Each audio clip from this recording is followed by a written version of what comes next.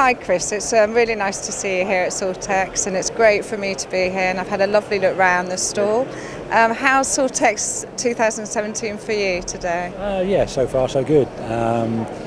Customers all come along, and that's good to see. It's always pleased to see them and talk to them, and carry on doing business with them. For a show itself, we've got some new product, of course. We've got I'm leaning along the side the 865 Gator, our new Gator from John Deere, and behind we've got various new ride-on diesel lawnmowers, lawn tractors, and also the reappearance of our wide area mower, the 1600 Wham. So some new product to talk about, and some customers, new and old, to see, which is always good to be here. So good, very certainly.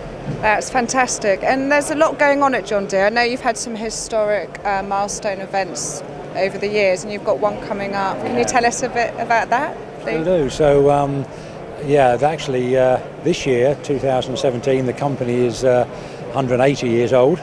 Last year, with the UK branch, we celebrated our 50 years in UK and Ireland as a branch, and in next year, 2018, is our 100 years in tractors.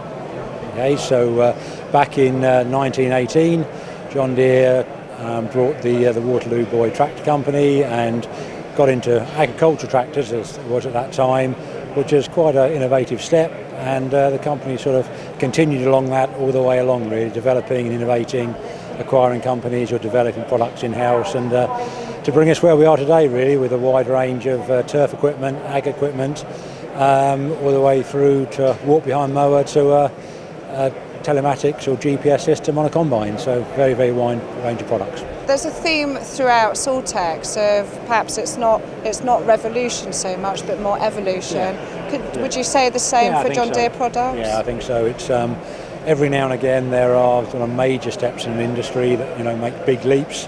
And I guess, perhaps going back to 1918 and acquiring that first tractor was a step.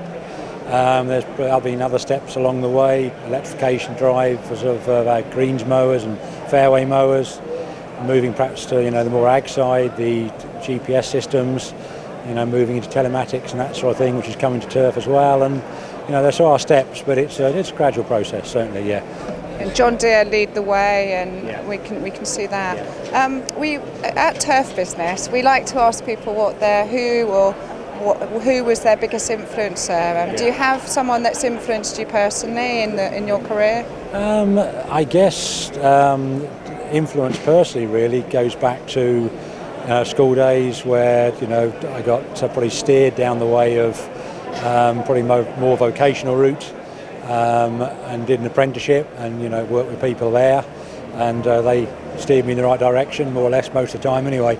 And I sort of worked my way through as a career and gone from that side of the business to where I am now. So really linking back to school teachers who gave me that steer, and people early on in my apprenticeship, really. So that's really where it's come from. We talked earlier about the history of John Deere, and it's very impressive success over the years. Can you tell us a bit about Langer? And we'd love to hear about it. No, so Langer is our UK sales branch for John Deere, so we look after the UK and Ireland from there.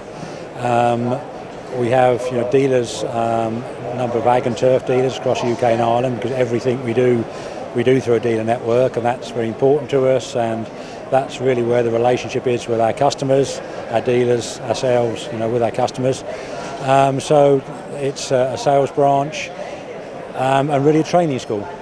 So we do a lot of technician training, salespeople training, and also customers come in on a daily basis to look at anything from a walk-behind lawnmower to a combine harvester. But why don't you come and see yourself? It's we can show you around and show you what we do. So that would be the plan. So it'd be fantastic.